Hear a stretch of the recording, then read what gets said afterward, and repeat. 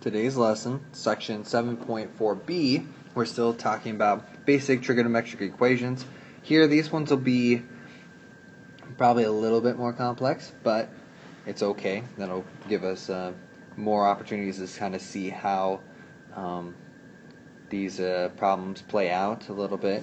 Now here we're going to actually start involving our properties from our previous sections to help us solve. So don't be afraid that when I start inserting concepts that we previously talked about in our proving identities part. Okay. So for example 2, we want to solve the following equations over all reals. That's what that special R looks like. Okay. It's like an R with the vertical line for the R has like a double bar to it. That was probably a crummy R, but that's okay. So here for letter A, I have 1 plus sine theta equals 2 cosine squared theta.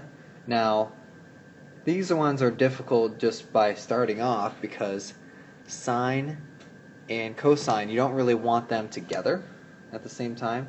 You want them all in terms of either sine or all in terms of cosine or tangent, something like that, so it's easier to solve.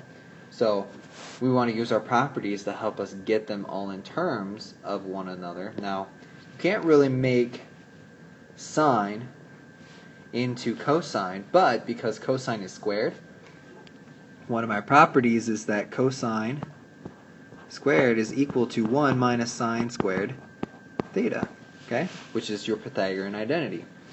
So then I could insert that in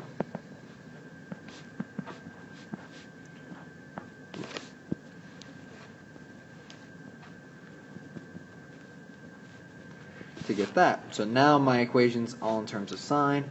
Now I can start kind of solving. Now for these ones, because they're squared, think of like if you had one with variables, just like x in there, it would be like 1 plus x equals 2 times 1 minus x squared. So you want to get everything on the same side so that you can try to factor. Okay?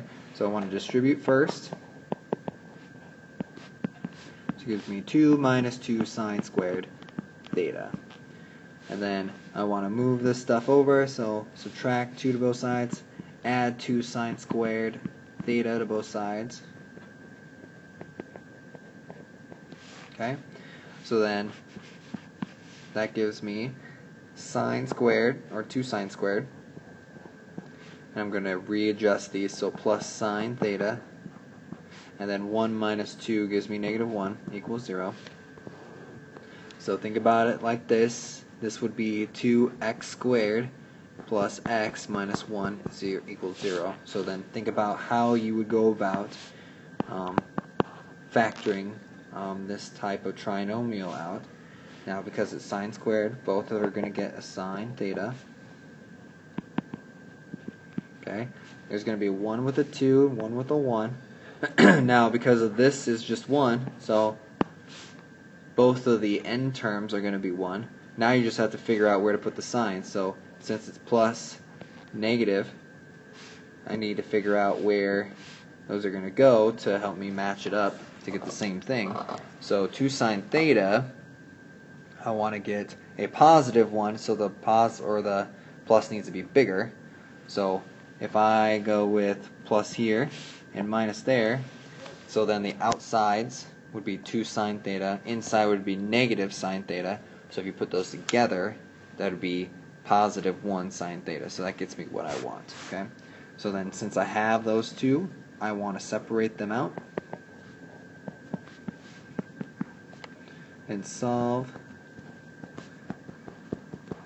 Okay. So then for the first one, I add 1 to both sides.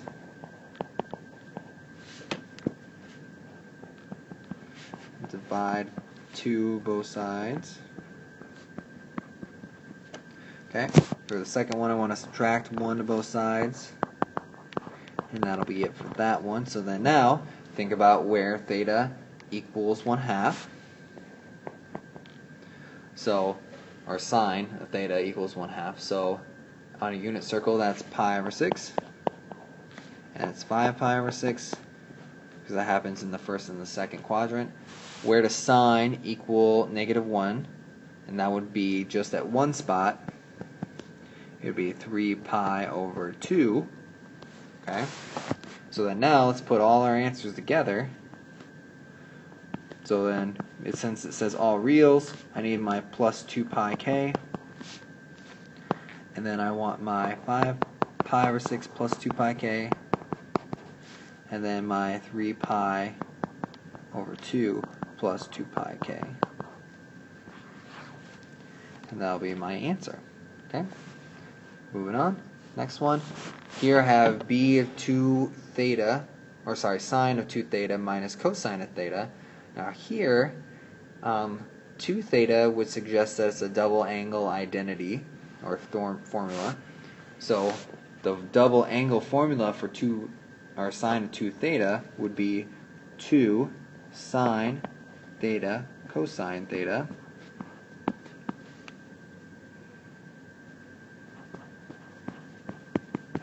Okay, so then now, notice what they have in common. They have a cosine for both, so I take out a cosine theta, and then that equals 2 sine of theta, and then it'll be minus 1. Remember, you're dividing, so cosine divided by cosine is going to be 1, not 0. Okay, so then I have two things multiply to each other that equals 0. I can separate them out. First equation's already solved for me. Second one, I have to do a little work, so I add 1, divide by 2. Okay, so then where does cosine of theta equal 0? That would be at pi over 2 and 3 pi over 2. For sine of theta, we already did one of these, whereas pi over 6 and 5 pi over 6. Okay, so then now let's write our answers for all reals. Now notice that these are the same distance both ways from each other, and so sometimes that happens. So I can write pi over 2 plus pi k, or you could write them individually. So you could write pi over 2 plus 2 pi k and 3 pi over 2 plus 2 pi k if you'd like. This one's just a shorthand version. And then pi over 6 plus 2 pi k and 5 pi over 6 plus 2 pi k. I can't write those in the same way as I did pi over 2 and 3 pi over 2 because they're not the same distance on both sides. So from pi over 6 to 5 pi over 6 is only a distance of 2 pi over 3. The other direction, it would be 4 pi over 3. So they're not the same in both directions, so then therefore I can't do the same thing. So then this would be my answer. Okay. Next one, I have cosine theta plus 1 equals sine theta. Now sometimes there are no identities that you can plug in, which is unfortunate, but you can do something else, kind of like if you had a radical for something. You can square both sides to create some identities that would be helpful. So here, let's square both sides. And then on the left side, since it's a binomial, I need to multiply it out. So cosine square theta, and then plus cosine theta plus 1. And then the right side would just be sine squared theta.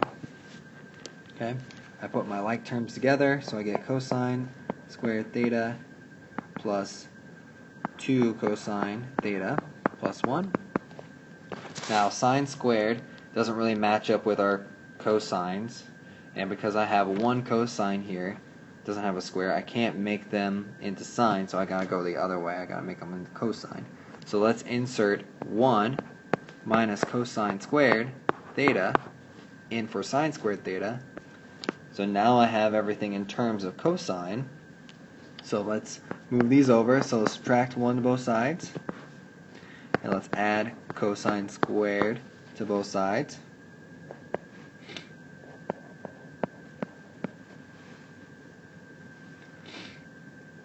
So now I would get a problem that says 2 cosine squared theta plus 2 cosine theta equals 0, because the 1's cancel each other out. Now notice here they have a 2 cosine theta in common, so let's pull that out.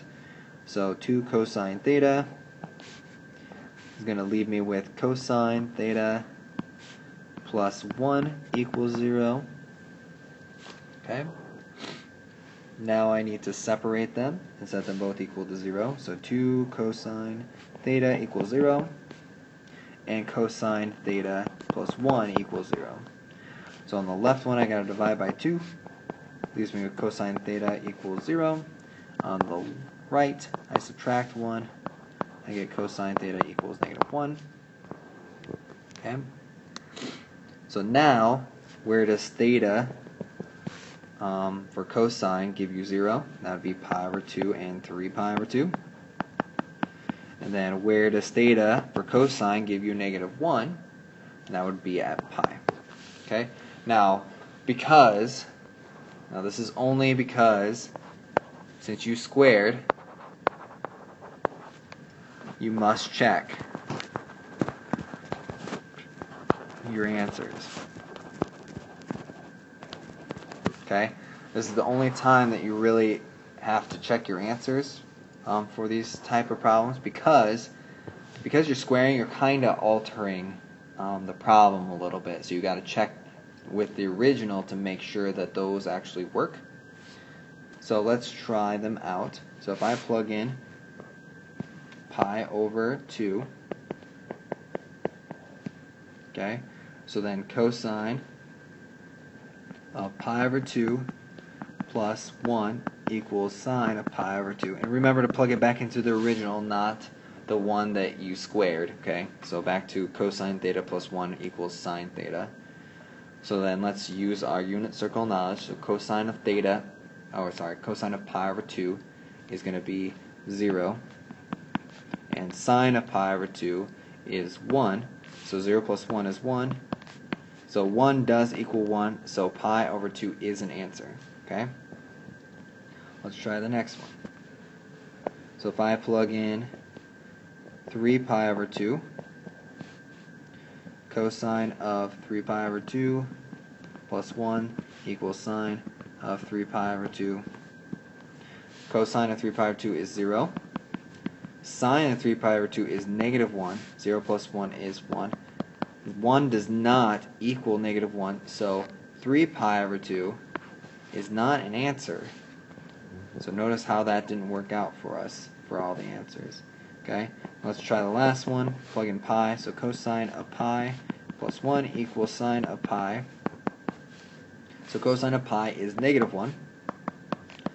Sine of pi is 0. So -1 plus 1 is 0.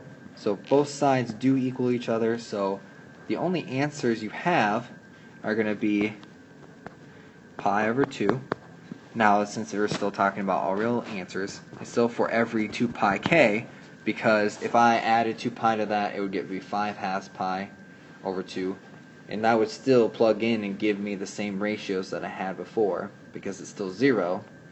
And for sine, it's still 1. So then that equation never ceases to not work. Okay, so that's one solution, and then the other one's pi plus 2 pi k as well. Okay, now don't do pi k because 0 is not a solution for this one. Okay, so those are your only answers. Okay, have fun.